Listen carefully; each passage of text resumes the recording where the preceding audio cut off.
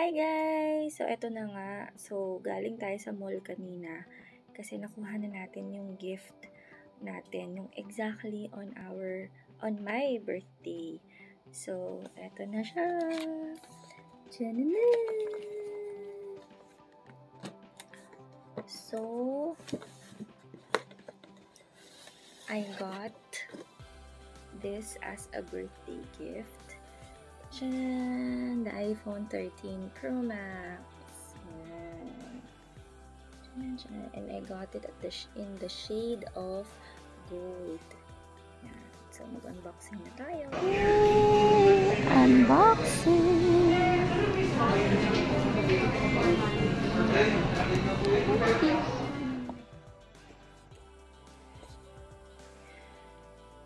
Perfect. Tchanan! Gold. Yan, pina-reserve ko talaga yung gold. I really wanted, talaga nung una kong nakita, sabi ko, gold ang kukunin ko. So, ayan na siya. Ayan, all the sides, and all the sides. Ito na, pinakamalapit dito. Let's take off the sticker. Yay! So, pindutin na natin ang on button. Yan na siya.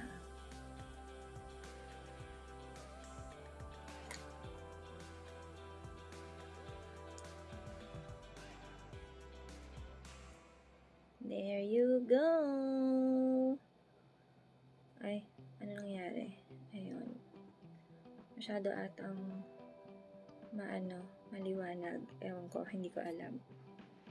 Pero there it is! Ayan. So, magta-transfer na tayo from our old iPhone to this iPhone 13 Pro Max. And it comes also with a cable. Napansin ko lang wala pala siyang adapter na kasama. And this one, I think ito yung may mga stickers yan. So, yung for the SIM card and the Apple sticker there. Masyado atang maliwanag. There. And kung ano man itong mga papel-papel na ito nakasama.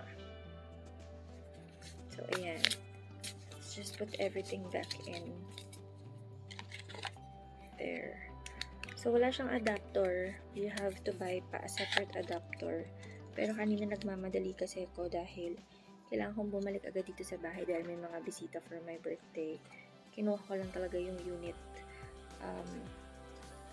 So, if you wanna avail of any iPhone or any Apple gadget, sa SMBF ako nagpunta and pakihanap na lang po si Miss Apple and si James. Yeah.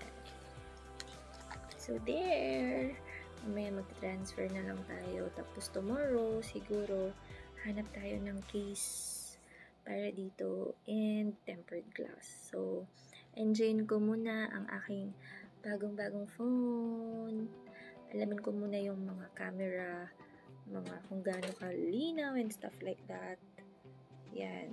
So, let's see. Makapag-selfie muna tayo sa ating bagong phone.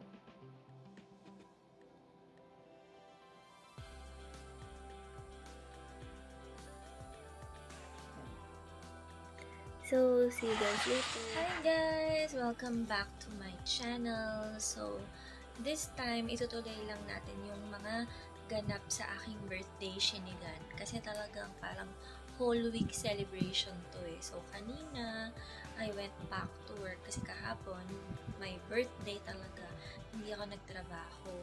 So, ngayon, I went back to work, no?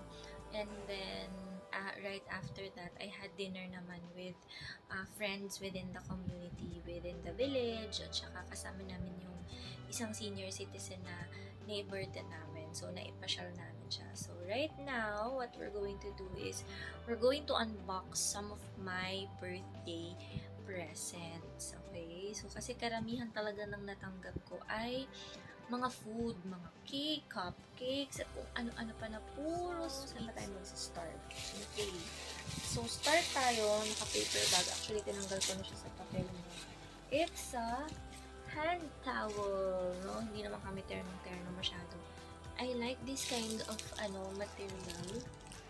Parang very very absorbent. Ganon. Yan. So, okay to. Siguro yung parang pampa-dry ng hair after taking a bath, no? Very, to. Tapos, yung next gift, which is talagang na-excite ako, kaya binuksan ko na right away, is a tumbler, a water bottle yun. Yan. And it's purple. At kakulay pa siya ng kuko ko. Yay! Dito kasi sa bahay, hindi na kami gumagamit ng mga regular na baso. Puro na kami ganito para all day na namin gamit. At syempre, bawas na sa hugasin ni Cinderella yun, di ba? Yun. Tapos, ano po ba yung next? Ayun. So, this one naman came from Tita Vivian. Thank you po, Tita Vivian. So, it's a light pink. It's a light pink blouse. Oh, yun. Ano lang naman siya. Round neckline, pero the sleeves are cutie-cutie. Para siyang bell or umbrella. I do not know what you call it. But yes, thank you very much. Magagamit ko po yan. Si Ate Rachel naman, kasi kanina, nagkita kami. Okay, so kung guys, kung may mga kailangan kayo para mga accessories para sa cellphone nyo, ayun. So, nilagyan niya ng tempered glass yung bago kong phone. Tapos, binigyan niya ako ng clear casing at saka nagpalagay din ako ng parang camera protector, lens protector for the phone. So, yan. So, she gave me a gift na pang iPhone 13 Pro Max din na pink case. So, yay! Thank you! What's next? Next is, ano ba to? Binuksan ko na din. It's a label maker, D11 by Nimbot. That's the brand, no? So, kung kilala niyo po ako ay sadyang napaka-neat na tao. At lahat talaga ng gamit ko ay very organized. So, yan, magagamit ko talaga to. Yan. So, it's a label maker. Ngayong ganda. Tapos, may kasama siyang extra parang tape, another one, and the carry-on case. Salamat po, salamat ng super sa regalo. Ayan, ito yung, manual. And then, the next one is, very blessed din talaga ako kasi maliban sa mga estudyante ko, at saka sa mga magulang nila, yung mga yaya rin nila, ay mahal na mahal din ako. Ito came from Yaya Rose. It says Mikana. And, oops. Oh, yung ganda. Wait lang. Birthstone ko to, guys. Amigos. Yan. Binigyan niya ako ng necklace. Ang cute! Thank you, thank you. Gagamitin ko to, promise. Ano pa? Ito naman, ako lang bumili nito. Kumbaga, parang birthday gift ko na rin sa sarili ko. Kasi kailangan ko naman yung adapter nung telepono. Yan. Kasi wala siyang kasama when you buy it. And then, what's next? Ano pa ba? Yan. So, tuloy natin yung unboxing, no? So, ito yung next na gift. Ayan. So, ayan, nakakatuwa to kasi galing to sa sister-in-law ko. So, it's a acrylic, kung nakikita nyo, na earrings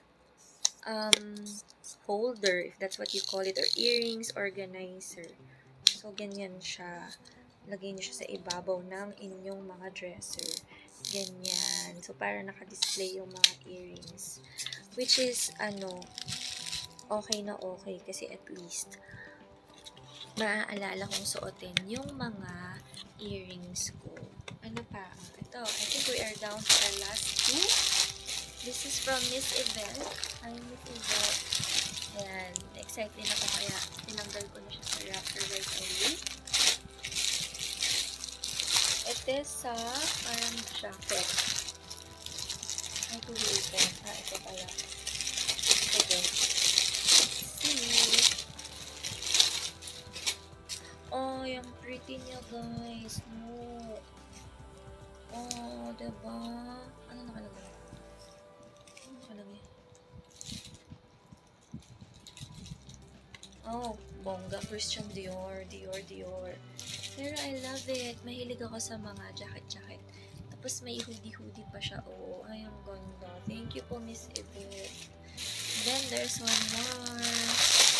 From her also. Kaya pagka may birthday, no? Ano ba ito? Uy!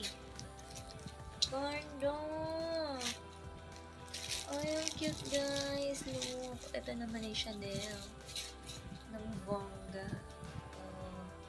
Ay, ang ganda. Type ko rin to. Sana kung makapag-abroad ulit, magamit na yung ganito. So, yun lang. I think so far yun lang because the rest na are puro food. So, again, I hope you subscribe to my channel and hit the notification bell para sa mga susunod na videos ay notified kayo. Plus, kung meron kayong mga suggestions para sa mga susunod na videos, ay i-comment nyo lang yun dyan down below. Okay? Yun lang. And tomorrow, meron tayo ulit ganap. Kasama naman ang aking mga friends. So, syempre, mag-video tayo ulit and mag-take pa rin tayo ng maraming pictures para kasama pa rin dito sa video na to. Okay? See you sa next video. Bye!